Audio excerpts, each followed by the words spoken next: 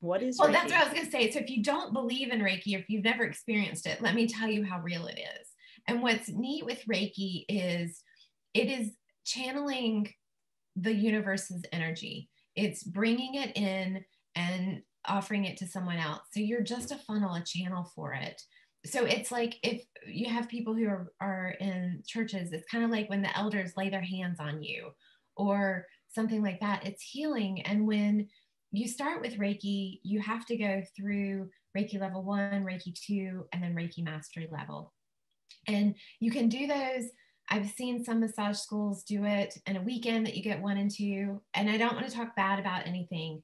That's not the traditional way. Mm-hmm. And so the traditional way, I think, and I'm going to misspeak this, so please don't quote me when I'm saying traditional. I think level 1 is 2 attunements, level 2 is 3 attunements, and then mastery. And the traditional way of that it was originally kind of created, channeled, is that you do it 21 days apart with each attunement. And so when I did my Reiki levels, it actually took me 2 years to get through them all, because I would do it 21 days apart, get the next attunement. I would fast for 3 days before so that my body was really pure. And it definitely, there's a lot that you absorb. There's a lot that your body processes. So I can't imagine doing it in a weekend. Right.